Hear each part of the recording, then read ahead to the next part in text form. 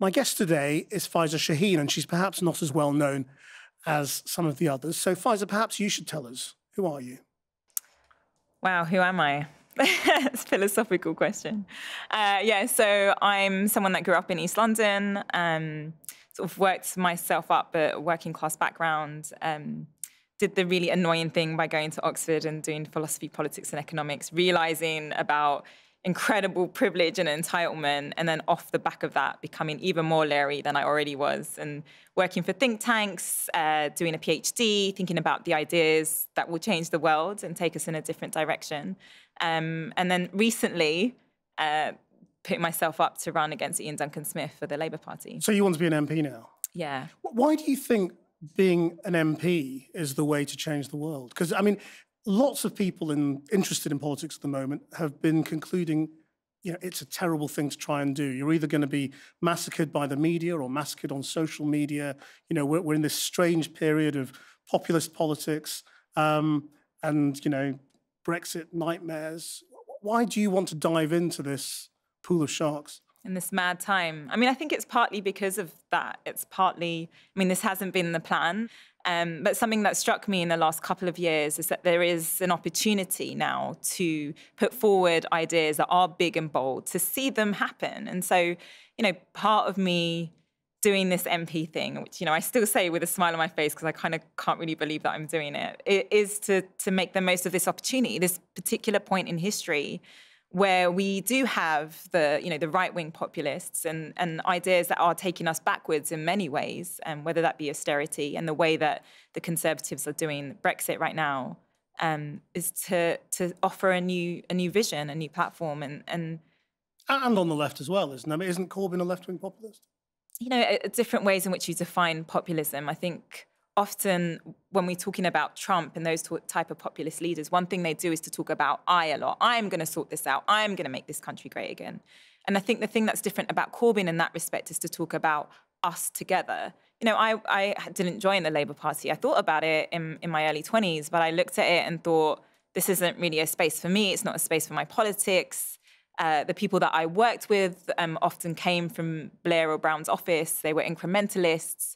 Their view of the world didn't fit with my experience growing up or the change that I felt needed to happen. And so I think the difference now about the Corbyn movement is that collective us and that space for people with different thinking to come and join. You think the ideas are bigger? Yeah, I do think the ideas are bigger. And I mean, I think they could be bigger still. I'm not saying it's perfect. But look, for someone that always saw austerity as ideological project. So when Cameron and Osborne used to talk about the big society and then use the financial crisis to talk about the cuts and cutting public services, for me, it was always an ideological project. And understanding what was happening in terms of the economy as well, it just struck me how much they were lying to everyone in order to promote their ideas. And then under Labour, the best we ever got was austerity light. That was something I couldn't sign up to. I couldn't join the Labour Party when it was austerity light. And so even when just was that, austerity light? under Ed Miliband, he's a nice guy, but, you know, obviously didn't go far enough in his politics. And I think, you know, that difference when Corbyn came out and you looked at the other politicians running to be leader at the time, and it was like they were saying nothing. They were talking beige. And here was someone that offered something different. And even just that switch from austerity is wrong, which actually should have been the case from the beginning and isn't that really that radical, but still that suddenly, you know, pricked up a lot of our ears and thought, okay, maybe politics can offer us a way forward. So where do all your ideas come from in terms of your childhood? I mean, your parents are from Fiji and Pakistan. Yeah, my dad was from the Fiji Islands and my mum was from Pakistan. And so, you know, there's a mad history of, you know, my great-great-grandmother being tricked onto a boat from India to Fiji. And, you know, I never remember a time that we weren't aware of empire or, you know, my dad was a car mechanic. He wasn't massively educated, but he always told us about race. He massively looked up to people like Muhammad Ali. I remember being really little and he got us to watch the Parkinson interview with Muhammad Ali. And, you know, things like the police would stop him. He was quite a dark, big man and the police would stop him all the time. And he would always tell us Walthamstow, things. Yeah, in Walthamstow, or, you know, just driving around. And he, Chinkford and Walthamstow, which is sort of the two areas in which I grew up in, because we moved about a bit. And he would just tell us that race is going to be really important in our lives. I mean, there's this story that just makes me think a lot about my parents who aren't with me anymore. But, you know, my dad used to say, people are going to call you a Paki in the playground. And when they do that, you punch them like this. And he used to line us up. He'd done boxing himself in Fiji. And he used to line us up and say, punch me here as hard as you can. And he used to make us practice as kids, right? Like 6 years old. And my mum, who was this incredibly soft woman, would say, no, you just tell them that Paki means clean. And when it did happen in the playground, and this kid, Barry, called me a Paki, and I remember thinking, what do I... conflicted. And then I said, oh, that's not a cuss because Paki means clean. And he was so confused. And I remember it striking me then that, like, actually there's maybe a different way in which to handle these issues that isn't necessarily physical. I was a really skinny child, and physical. So the words won. Yeah, the words won. Or was it your mother you were listening to rather than your father? Probably the best idea, listening to my mum. I think there was just so many injustices. I had a really mad childhood. My dad was very violent. And so whilst he did teach us about the importance of, like, our background and that we should own being British because we've been giving to this country for generations, and whilst he, you know, got us to learn about amazing people to look up to in the world, you know, I just remember those everyday injustices of seeing him hit my mother, or like him being stopped by the police. You know, it was just like, it was all around me. It just felt like I was constantly coming up against things that didn't seem fair or that were wrong. So is that where injustice began, in the watching your mother and father? Yeah, I think it was a combination of that. You know, there's not like one moment. It was a combination of that and seeing how the outside world would treat us and treat, I think, my dad in particular, who like I say, was... What do you mean? Do you mean people were racist towards him particularly, or? Yeah, so they were racist towards him. They were racist towards us. Like I said, people in the playground would say things, and I just think it was there, and in a way. But why did you say that about your dad more than your mum? Is what I mean. I just think my dad was just a very outspoken person, and he didn't shy away from it. In a way, my mum would sort of hide away and just not ever try and bring herself into contact with that kind of confrontation. But my dad would do it kind of almost on purpose because he wanted to take it on. He was very bold in that way. And he would tell us about stories. And my mum would tell us about stories when my mum was pregnant with my older sister, that the skinheads approached him in the street and he just like punched them out and he wouldn't take it. So were you aware at that age of being blamed by white working class people for their lives? No, I don't. As an immigrant family?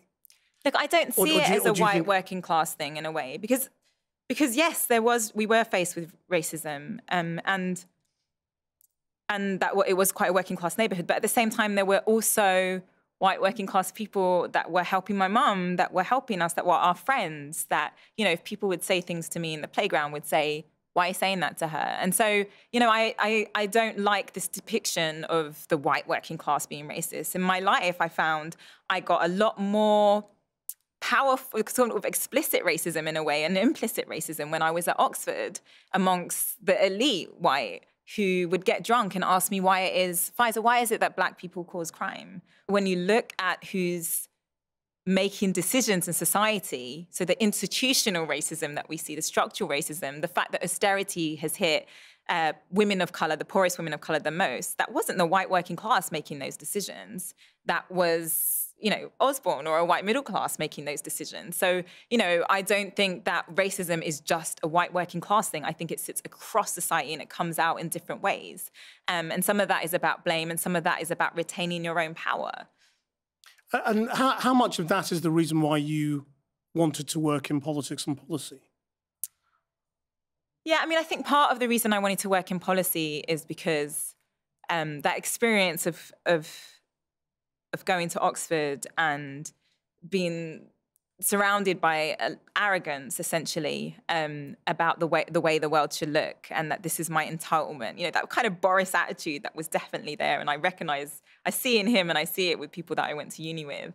I just thought, you know what, I've got to be on my game because these guys are going to rule the world and I'm not going to like what they're doing. And it's not going to be enough for me just to sit at home and shout at the telly. I've been given this incredible privilege, given my background, to be here, to know how they think, to have seen them drunk and know what they really think of us, to then take that forward and think about how we then not only have policy change, but also make sure that different voices are represented. So, you know, the amount of times I'm on panels and we'll be talking about changing the welfare system where I'm the only one that's lived on benefits as a child or lived in housing that was condemned or, you know, and it's, we need more of those voices, but unless I'm going to also push myself forward, then I can't encourage other people to do it. So how has your thinking changed? Because obviously you went to university, you did a PhD, and then you started working in think tanks, which is quite a traditional route for bright young things, especially from Oxford, you want to then work in politics. What was your aim at that stage? I just came out of uni and just felt, of my undergrad, and just felt like really uncomfortable with what I'd learned. I felt like it didn't fit with the experience I'd had in life or many of my friends were having. I felt like I didn't know anything. So that was partly why when I got offered the scholarship to do a master's and PhD, I took it because I was like, okay, maybe I can actually make sense of something and be useful to the world because I have knowledge. I can't just go out and yes, I was passionate and leery but, you know, I've got to know what I'm talking about. I understand that some people in the world and in politics don't feel that need of needing to know what they're talking about, but I certainly didn't have the confidence just to go out and, you know, make assertions without knowing it in depth. So, you know, that's why I did that master's and PhD. But it comes back to that thing about it's a very elite space. And unless I also had those elite qualifications, it would have probably been hard for me to get in and come in at a level where I could start having a voice. But the thing about think tanks and academia is that you can think the unthinkable and you can explore ideas and you can look at things that political parties aren't. Yeah. You've now decided to be a Labour politician. Yeah. That's going to constrain you in all sorts of ways.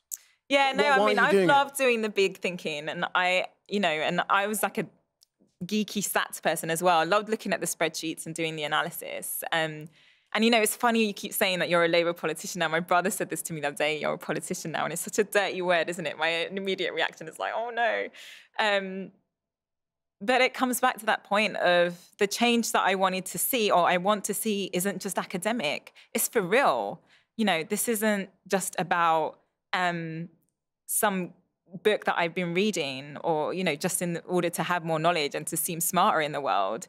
It's the change I want to see. So which seems very out of the blue, you know, we've been given this opportunity to lay out a different way forward and to push people to accept those bold ideas and see them happen, then why wouldn't I do that? I mean, saying that, I am obviously concerned about the ways in which being a Labour politician will mean that I can't say certain things. I mean, I'm more concerned that I'm going to turn into a horrible person that doesn't care about the world anymore and just cares about my ego. You know, I've worked in the think tank world for 15 years now, and I've met too many politicians like that, even Labour politicians.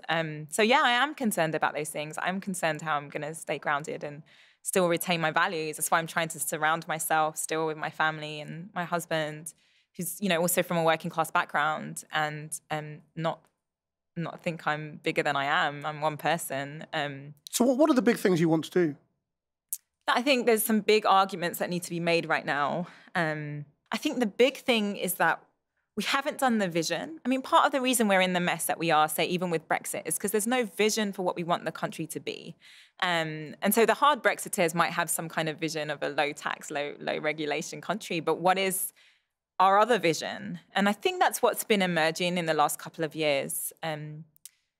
Since Corbyn, since our manifesto last year, it's this sense of things like bringing back things into public ownership, about the collective, about the sort of what we might call socialist values that will become even more important in a world where we're faced with climate change, demographic change, technological change. What is the vision? Just lay it out in simple terms. Yeah, if you think it exists. No, I mean, I think it's coming. I think maybe the best way for me to describe it is my mum passed away last year, and before that, she had a very successful heart transplant. Well, it was successful at the time. But we were sitting in intensive care waiting room. And obviously, with my mum, we used the NHS a lot over the last 10 years. And, I've seen it decline in all kinds of ways. But we were sitting in this intensive care room, and it was out in Cambridgeshire, amazing hospital, Papworth Hospital, NHS hospital. But there were different families in that room, all very stressed. We all felt that we were going to lose our family members. There was a young woman about my age whose husband was there, and she was from Cambridge. Her brother-in-law was a banker. There was Brexit voters there. It was, it was a real mix of people in terms of socioeconomic background and race and political opinion. And yet in those days, we looked after each other. We had empathy for each other and we cared for each other. And those things became less important. Things maybe we touched upon here and there, but, human values came to the fore. In the last 30 years, and certainly it's felt very strong in the last 8 years, is that we've had values of not trusting people, of mistrust. So, part of the way the welfare system is built now is you have to prove, even as a vulnerable person, even as a person with a disability, you have to prove that you deserve that entitlement first. Everyone's going to think you're a liar before they think that you might just be going through a hard time. So I think there's a values change. In that situation, I thought a lot about it afterwards, that the NHS and public institutions that bring us together and allow us to rebuild some of the bonds that have been broken over the last 30 years of a very individualistic mentality. So when I talk about a vision for the future, I talk about a place where we are coming together, where we do care for each other. A reinvention of society. Yeah, and it sounds really cheesy, but in a way, because, even our conception of social mobility. So people will often look at me and go, oh, you're a great story of, you can come from anywhere and get to the top, whatever that means. I was told that you've got to escape. Meanwhile, my family was in trouble and my neighborhood has declined. So what, is that success that I got out and I sound a bit posher now and I pronounce some of my T's, if not still all of them? We've had this conception for so long. So part of this is goes back to that narrative of us and building institutions that allow us to come together. But the example you've given is obviously a very intense, an emotional situation, in an NHS hospital. Isn't it quite hard to sort of build those kinds of links between people in normal day-to-day life? Because the reason Britain is like this after 8 years is because of economic stress. The reason people are tested for benefits is because there's no money. The reason there is, jealousy of people and communities, at each other's throats is because, people are under a lot of economic pressure. Yeah, Isn't that the basic issue that you've got to solve first? What we've heard way too much in the previous decades, it's like, this is just how it is. It's like, well, this is just because we don't have money. We do have money and we can make decisions about how we spend that money.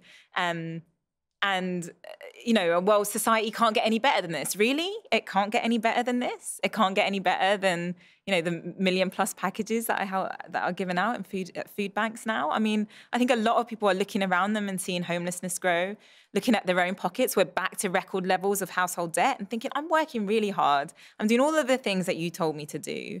I'm not happy. I'm stressed. My life is difficult. I'm seeing around me things that I don't want to see that also, get to me, that make me feel uncomfortable about the world in which I live in. And so I absolutely reject that it has to be this way.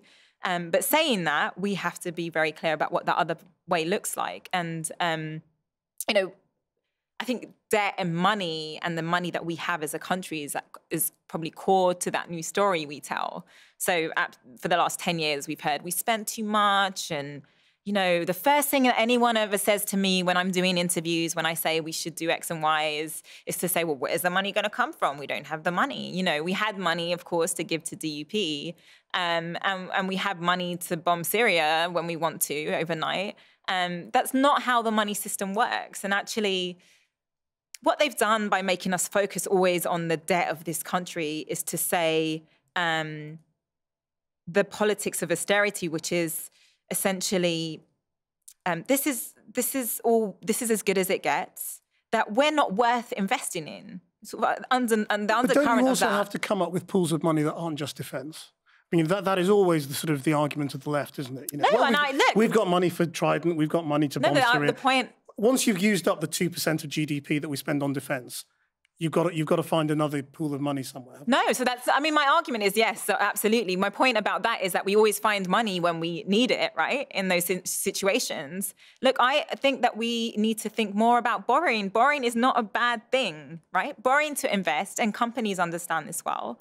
You know, when you hit a block and you're like, we need to like take us to a next level. We need to get some money in to help us do that, because otherwise we're going to be stuck here. And at a time when we need to up our infrastructure because we are facing all kinds of crises, there is a cost of doing nothing.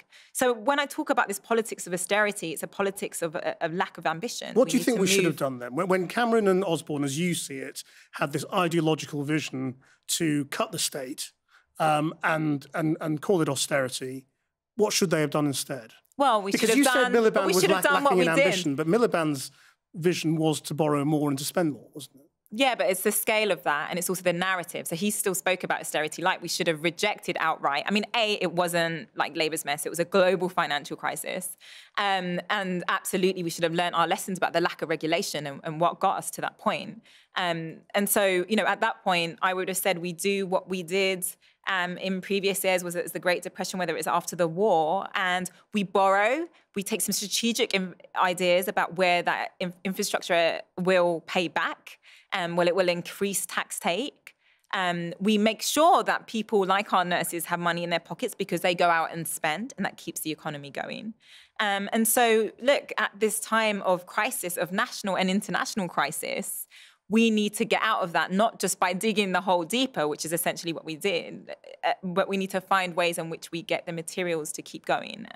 The trouble is we never know, do we? We will never know which was the right idea. I mean, we kind of do know, actually, because you can look at different country experiences at that point, and you can say, right, when we took out money and the private sector also wasn't investing because they're coming out of this crisis. Suddenly the economy slows. We've had the slowest recovery of any OECD country post-recession. So we do know that austerity was wrong. It was economically defunct.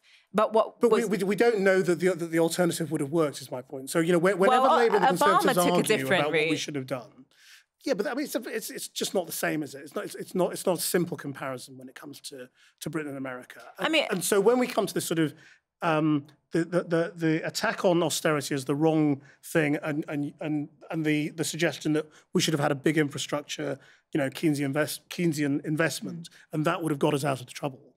Just out of that trouble. How do we ever decide as a country to take the risky route? Because what you're suggesting terrifies people. And it terrifies people because we've been told that borrowing to invest as a country is risky, is somehow something that your children and grandchildren will have to pay back in later years. But actually, well, that is true, isn't it? What our young people will pay back and grandchildren and children will pay back in future years is not having a country fit for purpose. You know, we always forget, and this is the problem when we, you know, focus in on austerity, that this isn't just about austerity. This is about where we are in history, where we are facing huge challenges. Right now on climate change, yes, we're enjoying the warm weather, but when you look across what's happening in the world, from the fires to people dying from heat, we know that climate change is taking place, and yet we are not doing enough to green our infrastructure. So, you know, in 20 years' time, when other countries are sorted and we're behind, and companies actually are paying loads of money to try and fix things in the aftermath, they're not going to be too pleased about us not taking the action right now, and not taking the action when we could at cheap borrowing rates, taking the action. And this is what we forget, that those investments more than pay for themselves over the years, right? As a country, we're not just thinking about next year. We're thinking about the future, our collective future as society. And so it's frustrating that we've let the argument run so far on debt and the politics of austerity. And, you know, now we need a new politics of ambition. I mean, ambition is a really interesting word, isn't it? Because what I was going to say is, one of the things that traditionally frustrates Conservative voters about the kind of politics you're proposing is what it means for the individual, what it means for ambition, what it means for entrepreneurship. How do you sell the idea that you can be an individual success and you can be an entrepreneur and you can make, you can do well yourself alongside this vision of collective responsibility and collective spending? Yeah, I mean, I think there's something about, I take that point. I think people do come back with that. And it puts a lot of people off, doesn't it? Because they feel that their own ambitions and their own desire, ability to better their own lives and their children's lives will be stifled by what you're suggesting. Yeah, but how do you... So ambition by itself is not enough. So my mum called me Faiza Shaheen. Shaheen was originally my middle name. And she called me Faiza Shaheen because Faiza meant a winner and Shaheen meant a bird that flies high. She had incredible ambitions for me. Now, if life had been different and I'd been in Pakistan and her family there are in low-income neighborhoods, I wouldn't have had the education, I wouldn't have had the opportunities. And that came from the public state, right? So, when you talk about ambition, you need the infrastructure to make sure that plays out, And I always say I went to the same school as David Beckham and Harry Kane. I don't know why our school churned out these amazing footballers, but it did. And I always think, look, right now, because the football is good at picking up people from working class backgrounds, but other sectors aren't. And we're missing out on the Ian Wrights and the David Beckhams and the Harry Kanes in politics and media. And we are not seeing that talent come forth because we have such huge inequalities. And if you want to care about ambition, if you want the dream to be real, then we need to make sure that those rungs in the ladders aren't as far apart as they are right now. But the fear is always you're going to level down rather than level up, isn't it? That's the argument, Well, look, I think for the most part, I think most of the population is worried. Even the middle class are seeing their kids not being able to move out. In lots of ways, young people are obviously coming out of university with huge amounts of debt. They're not getting the same good graduate jobs. They're getting stuck in jobs that are low paid.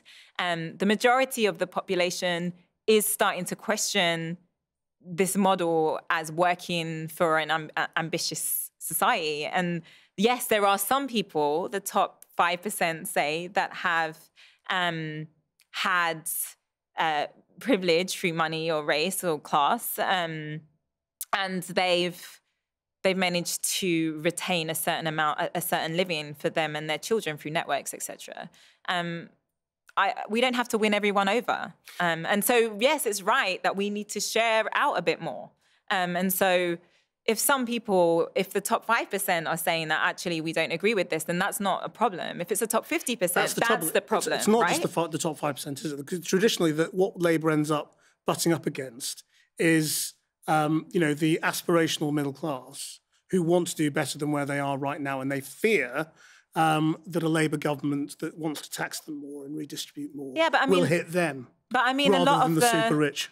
A lot of the middle class now are voting Labour, and they're voting Labour exactly because we are at this end point of a kind of market fundamentalism that now is not playing out for them or their kids because their kids can't afford housing, they can't get secure work. So more and more people have actually, got nothing in to a lose way, yeah, absolutely. And when I think of young people, and I meet so many young people from much wealthier backgrounds than myself, but they are saying, they are voting Labour and they're really enthusiastic about Corbyn. And it's because, look, when you've got no capital, they've got no capital, they're not going to be capitalist and they are going to look at other places for a different idea. Isn't that a very dangerous place to be? Because some people will look to you and will look to Corbyn and say, yeah, look, we've got nothing to lose, let's go for that. That's a radical alternative vision that redistributes wealth across society and maybe I'll get a chance. And other people will look to right-wing ideologues and populists and say, no, you know what? What we need to do is do something radical like end immigration or send people home or all of those sorts of things. And so to rely on people having nothing to lose as an electoral strategy is really risky, isn't it? Mm. No, I think...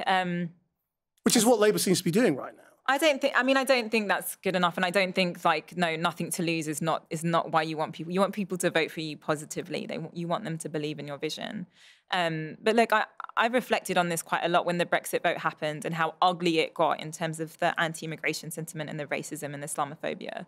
And I just thought, I've spent 10 years or so raising awareness of inequality, of economic inequality, which when I first started my career, people used to tell me that no one cared. And, Pfizer, just think about GDP. But in a way, we give people somewhere positive or constructive to put that anger.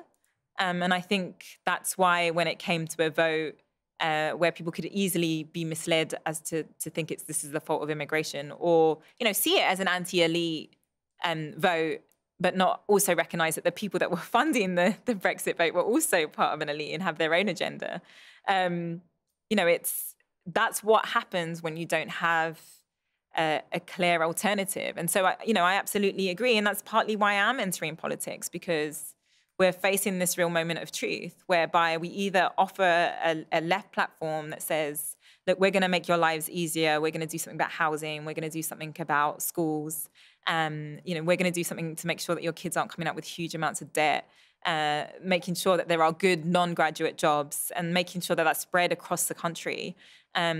Or you have a politics that is very much where we are on Brexit, of hate, of blame, of saying, forgetting this country's history and saying that we essentially, this is the only reason we're not going to get our own way is treachery, leading to more divisiveness and more fractures in this country. And it's a worrying time, of course. Of course, it's a worrying time. And the only way you can fight that, though, is not to go quiet, is to make your case even louder. And do you agree with Labour's position on Brexit?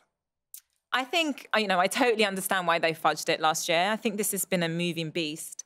I voted Remain, but I'm not a person that thinks the EU is perfect. I think in many ways, some of the criticisms of it being an elite project and the way it's treated Greece, for instance, is fair.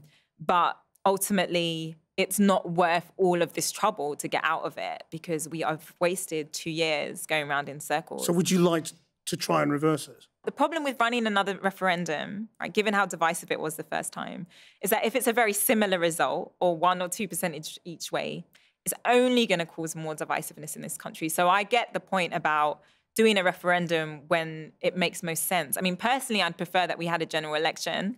And I think that because not only can we then take nuanced positions on Brexit, but also we can remember there's a whole bunch of other stuff that needs to be sorted. So, isn't this a very dangerous Labour position, though, in that Labour seems to be in this position where it's saying we are not going to support the softer Brexit that Theresa May has put forward, and therefore we will end up voting with the hard Brexiteers on the ERG in the Conservative Party to defeat this effectively if it's put to us. And so we will push Britain towards a hard Brexit because we think we will then win a general election. I think and sort it all out. I mean, that seems very... No, I really take issue with the idea that Labour's somehow voting against a soft Brexit with what Theresa May's offered. It's a nonsensical Brexit. It's one that's not going to work. It's better than a hard Brexit, though, isn't it? She's got nothing. What's the Northern Ireland situation? It's a hard Brexit. It's such a fudge. It may be. It's very unclear what you're voting for there when you're on the side of Theresa May. Who knows? But imagine Europe were to accept this offer. You would rather that than a hard Brexit, wouldn't you? Well, it depends what that offer is, right? And that's the point. No one understands. Like Danny Dyer said it so well, and he deserves an award. But it's a riddle, and this is my job, and I've been keeping on top of it. But you take my basic point that Labour's pushing us towards a hard Brexit as well because it thinks we'll get a general election, and then Labour will be in power. Look, Labour's doing its job as the opposition to say, you don't have a plan that's going to work. It's not going to deliver on jobs. It's not going to deliver on the Northern Ireland border. It's their job to push back against this absolute chaos that Tories have got us into. So, what are they meant to do, really, apart from what they're doing, which is, what they're elected to do? There's a consequence to that, isn't there? Which is that we could be closer to the cliff edge. Look, if this conversation was Theresa May saying we're going to stay in the single market and then I would say, look, Labour needs to think about that because actually we don't want to go into a disaster situation. But that's not what's on offer here. So it's a hypothetical conversation. But you think things might change quite dramatically then? So you think if public opinion gets closer to the cliff edge, it will change, and then Labour might change. Is that what you hope? It's such a mess right now. If you get to a situation whereby no deal is very likely, and one of the things that EU have said is that the only way they'll extend that is if there's a change in our electoral politics, or if we have a people's vote, or if we have another general election, then I think those things become an inevitability. Because it strikes me that this is as big a mess as we could be in terms of Brexit, in terms of the time wasted, in terms of the attitude that we've had, the very poor negotiating skills. I think it feels as if we are going down that road, and there's no good solution here. I think that's my point. So if we end up in a general election scenario, what would you be standing on? What would you say this is what we should do? On Brexit? Yeah. Look, again, look, I'm a Democrat. If Forget that you're standing for Labour for a second. What do you think? Look, I think Brexit is not worth it at all. And I think that we were misled at the time and we hadn't thought it through. And I think there's nothing wrong sometimes with admitting that we didn't have all of the information. And now that we have the information, and it's very clear that, you know, the world that the Iain Duncan Smith sold to us, or Boris, that they haven't even been able to come up with a clear plan of what that looks like, is to say, look, we know that there are deep problems in this country. We know that the areas that voted Brexit most have issues of being left behind or even held back, you could say. And this is our plan for what we're going to do to address the huge geographical inequalities in this country.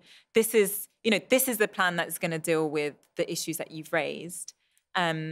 Alongside, and this is the thing, you know, I'm not one of these people that think that the Brexit vote was purely economic. I think there was an element of prejudice involved, and it was about anti-immigration. And so we need to do that bit as well. So what do you do about immigration? Do you deliver to those communities the stop on freedom of movement that they are demanding?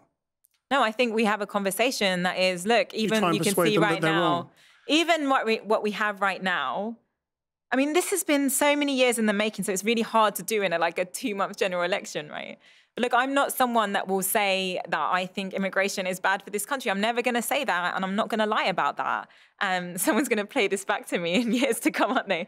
I mean, we have a history of immigration and immigration in this country that goes back centuries, and we've been very dishonest about that past, and we're being very dishonest about our future, where we will need people in this country because not only reflecting our past, but also because of demographic change. Like, who's going to pay your pension? So do you think Labour's been wrong then to come to this position where it says we will deliver the end of freedom of movement because that's what people voted for? I think they haven't been strong enough on making the counter-argument to the anti-immigration. And certainly even with Windrush, which, you know, amazing, people like Diane Abbott and Corbyn and John McDonnell had initially voted against the immigration bill, and they were right to do that. But, you know, our response wasn't, right, we're going to end deportation targets. We're going to, you know, and I'm glad that Diane Abbott came out and said that we're going to close Yarl's Wood and the rest of it. But we need a broader narrative about what we do on immigration. And we've been quiet on that. We have been quiet on that. And so you want more, don't you? I want much more. Yeah. I want much more. I'm supportive, but I want more, and I want to push us to do more. I think, you know, I speak to so many people younger than me, and it's not. I just feel like it's not good enough. And even we're offering more than we've done in my lifetime, but it's still not good enough. Like, given the challenges we face, given the mess we're in, given the lies that have been told. You know, we need to just go bigger and bolder. I heard someone say it recently about John F. Kennedy used to talk about putting a man on the moon, and now we don't have something that's the equivalent. We just don't go really big and ambitious anymore. And I think it's time that ends. Do you honestly think that Jeremy Corbyn, John McDonnell, Diane Abbott are the generation who can deliver that? I mean, when I talk to you, you're sounding much more sort of radical and big idea-ish than they are. Maybe they're sort of, you know, tainted by years and years of real politics and being at the front line. Yeah, I don't think there's anything that I've said that they would necessarily disagree with. You know, it's a bit like the Bernie Sanders thing. It's like a really funny thing. You see like John McDonnell and then, or Jeremy Corbyn even, who's older, right? Jeremy Corbyn, and then there's this whole bunch of young people really excited about meeting him around him. And it seems a bit ludicrous. Like, it's the same with like Sanders. Do you get it? It's like how cool these people have become. But it's like they're from an era where socialism wasn't a bad thing, a bad idea or a dirty word, and so, you know, they haven't lived underneath it. I mean, look, so socialism means so many different things to different people. For me, it's about, you know, a life lived with dignity, about not being scared, about state taking action where it needs to take action. It's about a mixed economy. It's, you know, the market and the state working together. But the bogeymans of the 70s mean nothing to that generation, is the point. So yeah. That's why they're able to embrace it. Yeah, they're able to embrace it. And it makes sense to them. And these are the people saying it. We didn't have an alternative to Corbyn, right? So if Labour doesn't win the next general election, I mean, do you think these ideas will die? You know, will Labour have to rethink and go back to some sort of softer ground? Or do you think people like you will win out? I think we are winning. I mean, I think that's what we've seen in the last couple of years, that people are. Well, you're winning within the Labour Party. You're not winning in the country. No, we are winning in the country. Look, right, last year in the general election, yes, we didn't win the general election, but given, you know, that was the first time we could come out and talk about ideas. If you think about it, before then, it was all Labour infighting. That was the story. You know, we got the manifesto, we could come out. And I, as a think tank director, was going out talking about the ideas, and people were so interested in them. I had friends that never talked to me about politics.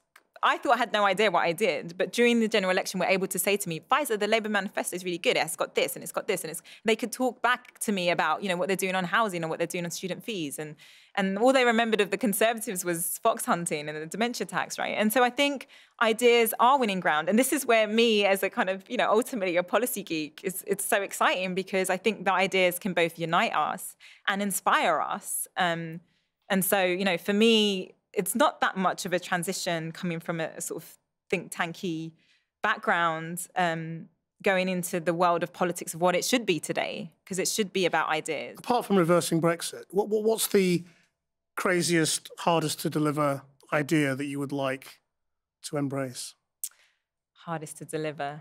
I mean, one idea I've been thinking a lot about is, I don't know that it's hard to deliver, but or maybe it is a 100% renewable energy project that also is then practically free for people to use. So a really ambitious idea of saying by 2025, like really just like really going for it, setting a target that's like by 2025, we're gonna have 100% renewable energy, and that is gonna be, you know, very, very cheap for people. And almost sort of free energy. I mean, there's something I get invited to these meetings, which is strange because I'm the only lefty in the room, and it's sort of business execs from around the world. And one of the things they were saying is, like, imagine the first country that comes up with very cheap or free renewable energy. Every business is going to want to go there. There's all kinds of positive impacts of that kind of policy. And you would just get, you would fund it out of taxation? No, I think it's a matter of cost, or taxation, borrowing for infrastructure. You have to look at the ways in which different countries are doing it, because you know some countries like Denmark have already got. If it's very low return, then you'd struggle to repay it, wouldn't you? So I think actually the returns are much higher than when you look at the business case. Weirdly, I was talking to someone from BP about this, and she was saying actually when you look at renewables, when you look at some of the offshore wind, for instance, the returns on them are, once you take into account oil spills and all the rest of it, are just as much, if not higher. And then you remember, like, the population, the planet, you know, the returns to us, it's worth making that investment. So I think we should have some really bold, visionary ideas like that that would fundamentally change this country, and also live our values of collective ownership, of not putting profit before people and the planet. So I think those sorts of ideas appeal to me. And they wouldn't be easy to get through. I mean, but I think whenever I say them to people, they're always like, yeah, that makes a lot of sense. I mean, like I say, who owns the sun or the water anyway? That should be our collective resource. Faiza Shaheen, thank you very much indeed.